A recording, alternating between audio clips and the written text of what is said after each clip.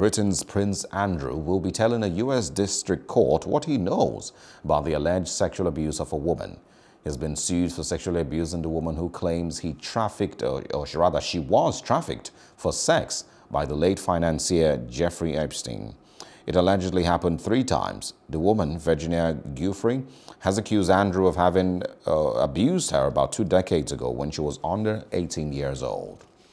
Hello, hope you enjoyed the news. Please do subscribe to our YouTube channel and don't forget to hit the notification button so you get notified about fresh news updates.